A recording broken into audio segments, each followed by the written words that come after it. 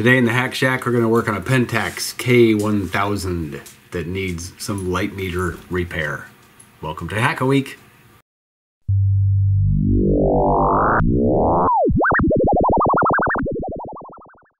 So yeah, back in the Hack Shack after quite a while away. Finally got settled in here. We are living in Asheville, North Carolina now. Whole new shop. Basically what I've done was took my old business shop and condensed things down. Then I took our garage that we used to have that was 3 times as big as this garage, plus the workshop, condensed all of that down and somehow managed to cram it into this small space. Anyway, what we're going to work on here today is a Pentax K1000 that my brother gave to me, my brother of 82 years, and he was a photographer in the Air Force, big into photography. Gave me my first real camera, which is a Kodak twin lens reflex. It took 620 film, and that was in the 70s when he gave it to me. You could still buy 620 film then, not anymore. Now you have to take 120 film and wind it onto a 620 roll. That's another video coming up. We've got some vintage camera stuff we're going to play with. But he had these two kicking around, and this one I think he picked up from somebody cheap. It was in a fire. It still works. It didn't really hurt anything really bad, except you can see some of the heat got to the anodizing on this lens. This is a really inexpensive lens. It's what is it, in Albenar. They sell for like 20 to 30 bucks all over the place on eBay, and it's an okay lens. It's a zoom lens. I forget what it goes to and from. Getting older, I need glasses now all the time up close. That's life. Let's see, it is a 75-300. Like I said, it's adequate. It works, but it's what's its F rating? 5.6, so it doesn't let a lot of light through. Anyway, so yeah, this is it right here, and if you could see through the viewfinder, you would see that the needle is not moving. Of course, I checked the battery first. The battery is okay. So it's probably a mechanical or a connectivity issue, but to get at it, we need to remove the top of the camera, and I've got some special little tools for that, and we're going to get you on the overhead and get started. Okay, so here we go. I've got this really cool screwdriver set I picked up on Amazon for a pretty reasonable price, and it is a very precision set. This one right here is 0.6 millimeters wide. Little itty bitty thing. Will this focus? Yes, look at that. It is so tiny. That's a 0.6, and then it goes 0.8, 1, etc., all the way on up to 2 millimeter flathead. And then the Phillips go really, really small as well. But anyway, what we've got to do is take this top off. So to do that, we need to take off the knob for the shutter speed. This winding lever has to come off. The rewind knob has to come off. Then there's some screws in the top, and that all lifts off after you get all that out of the way. This little bugger right here is a left-hand thread screw that you need a special little spanner for. You see how it's got 2 little holes in it? And it's a left-hand thread, and what worked for me was this really micro set of lock ring pliers that I found at a Napa auto parts store, and I filed them a bit, and look at that, it fits right in there. So let's get that off first. And as I mentioned, it's a left-hand thread, so it turns in a clockwise manner to take it off.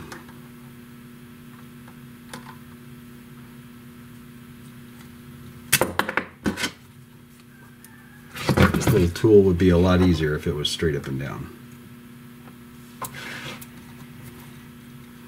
So we're going to hold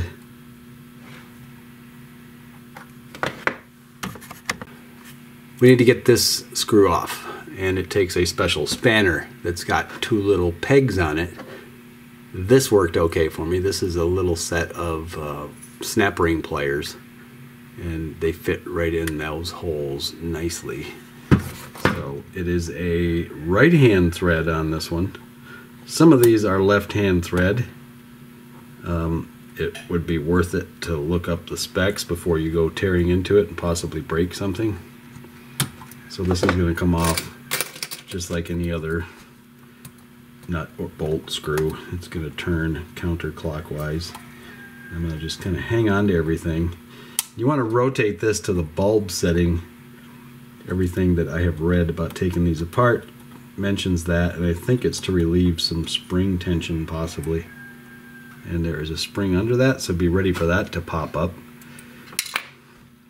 We're going to lift that off, put that aside in my parts tray, and there's a spring that comes off into the parts tray. And then this lifts up, and there is a little locating pin, 2 of them. One is right there, one is right there, so when it goes back on, you know where to line it up properly. Alright, now we need to take off this little black knob, and it's held on with 3 very small screws. Can you see that one right there on the side? Okay, yeah, there's 3 of them, so we got to get those off. This is why I bought a very tiny screwdriver set.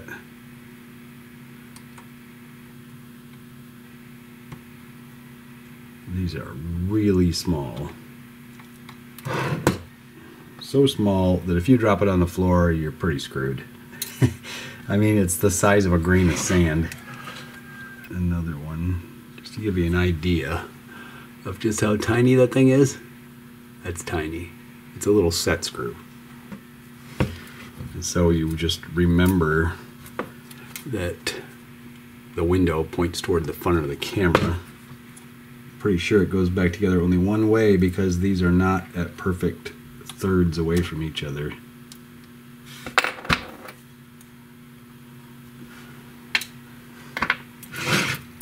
So we got the 3 screws out. We can lift off the cover. Now there's another one right there, and it is a right hand thread. We need to get that off. We need to find the proper size screwdriver for that. You need to hold the numbered dial as you do this. There we go.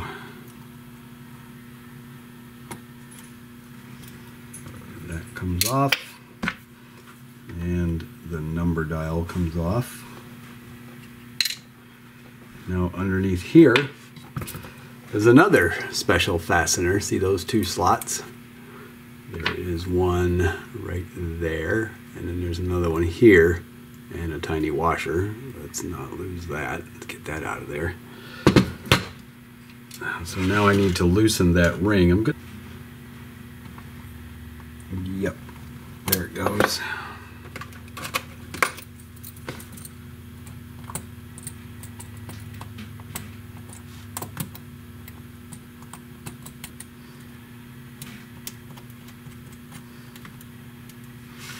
And off that comes. Now we lift this off.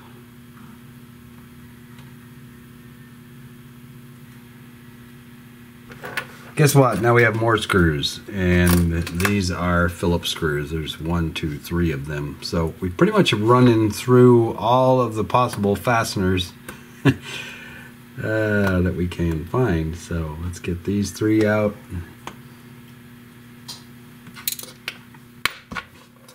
So this ring now has to rotate about a 1/4 of a turn, and that's called the counter dial housing assembly, by the way, all of this business. So let's see, I'm just going to give it a push, and it should rotate around where I can lift it off. There we go. Just like that. Now this comes off.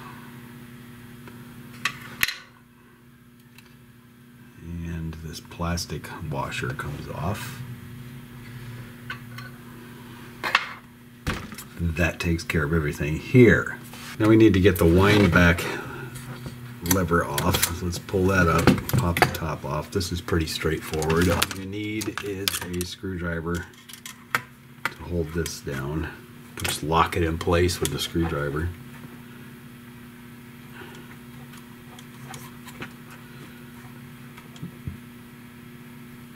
And it is also a right-hand thread, so off it comes. And now we're going to use my snap ring spanner wrench thingy and take this off.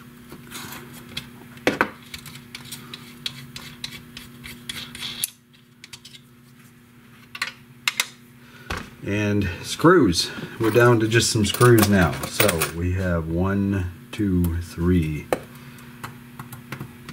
Phillips screws. Let's get those out.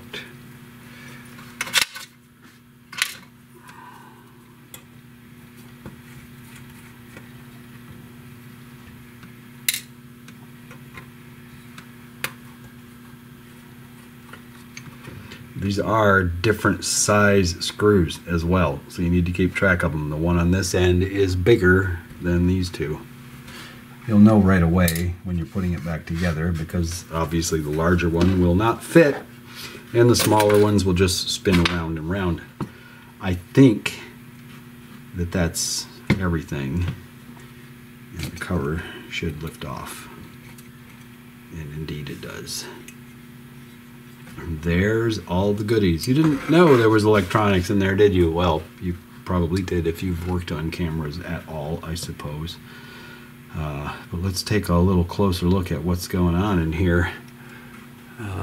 Looks like there might be a little bit of corrosion going on that little trace right there. That's not good. I need to investigate what that's about.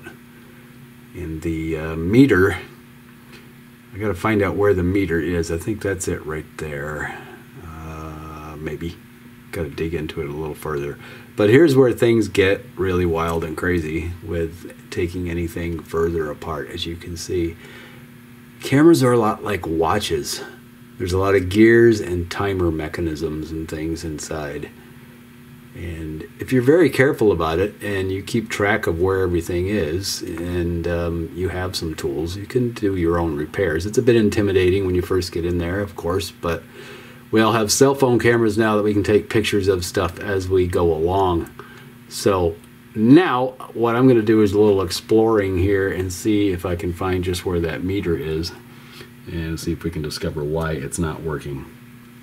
So after a bit of looking around on the internet, I have discovered that you need to take off the prism, and the light meter lives down underneath there. The prism is held on with these two springs, and there are a couple of screws on the side that pinch it and hold it in place. This piece of trim needs to get out of our way. So we're going to loosen these first.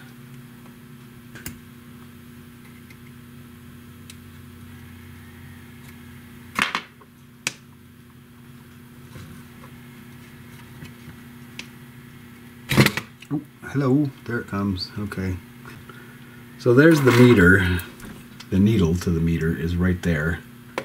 And the actual meter is right here. That is the winding for the meter. The meter is basically, it's a voltmeter. All of these meters, be it a VU meter, a light meter, any kind of a needle sweep type meter, even an old voltmeter, they act like a motor in a way. There is an inductor, and then there's magnets, and depending on the voltage going into it, it offsets from the magnet a given amount, and the needle moves. They're pretty straightforward. But we need to figure out why we don't have a meter working in this right now. I've got the battery in the battery holder. The cover is off. I'm going to just push it in with the positive probe of my meter.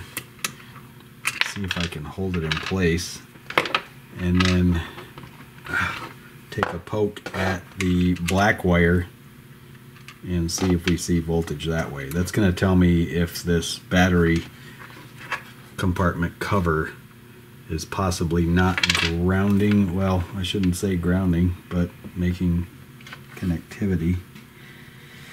Okay, there we go. Let's see, what do we got? Still reading partial. This is so tricky to do because as I push in on it, it's trying to move the camera.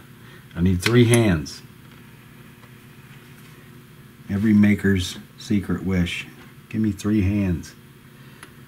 I'm still only reading 0.5. That's strange. I don't get it. We need to take the bottom cover off. The 2 screws on the outer parts of this are larger than the one in the middle, so be sure you keep those separate.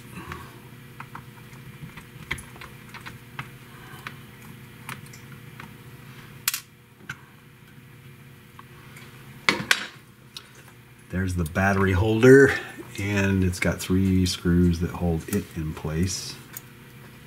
Aha! Look at that. I just pulled that wire and it's broken. So there is the problem right there. That's why my meter isn't working. Well, I think I have gotten it, but looking at it and getting after it with a magnifying glass here to see it. Oh man, it is really corroded. It's, you know, copper, but it's turned black. It is absolutely corroded. This thing had a battery leak and it went bad. So that may explain why I had this corrosion up on the top. It's not on that battery lead, but I suppose it could have worked its way there. I don't know. I think what I'll do is just twist it to the existing wire, because it'll kind of hold it for a little bit, and then put a bit of super glue on it, hit it with the kicker, and then see if we can pull the whole mess up through here. So let's get this twisted together.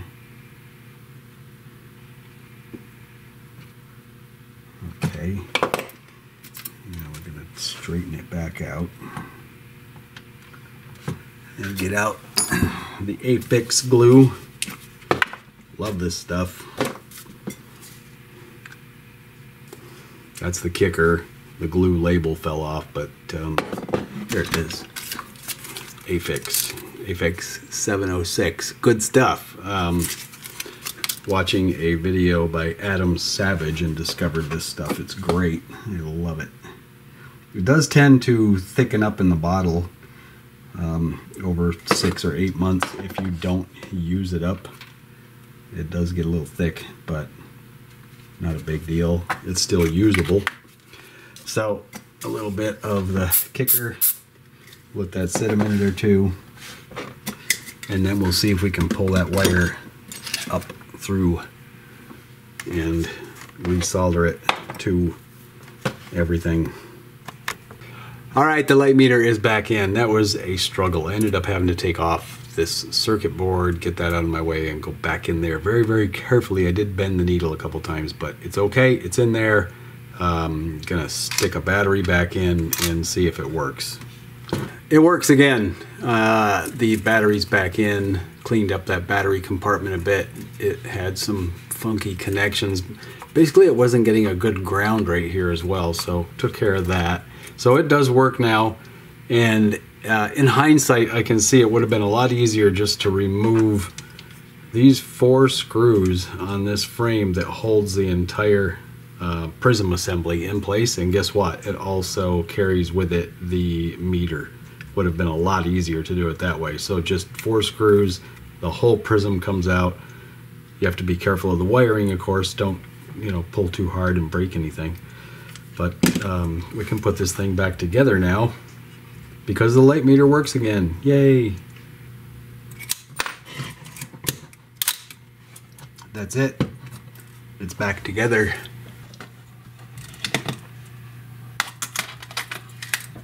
All right, we have a working camera again with a light meter. Hello. Cool. This K1000 reminds me a lot of a Miranda 35mm that I used in high school. That's where I got started in, like real photography with a 35mm. Was in high school on the yearbook staff in 7th grade back in, oh God, 1975, I guess, 4 or 5, something like that. But it's just a good heavy-duty camera. The K1000 is kind of known as a student camera. It's just a good workhorse of a camera. I'll probably find some other lenses for it, maybe on eBay, and I've been shooting a lot of 120 film, black and white, 2 1/4 format, medium format. Lots of fun. I've got a mini darkroom set up here in the workshop. You can't see it, it's on the other side of the camera. We'll get into that in some more videos because I've got some twin lens reflex cameras from the 50s that I've been shooting pictures with. Going to get some film for this and get some black and white going with this as well. Do some developing and printing right here at home. So maybe we'll get into that in a future video. So it's good to be back on YouTube again, and I have now decided to start working 4 days a week, and on Fridays I'm going to focus on getting some videos back online. So maybe it'll be Hack a Week again like it used to be. Anyway, thanks for watching. Don't forget to like, share, and subscribe. And until next time, smile.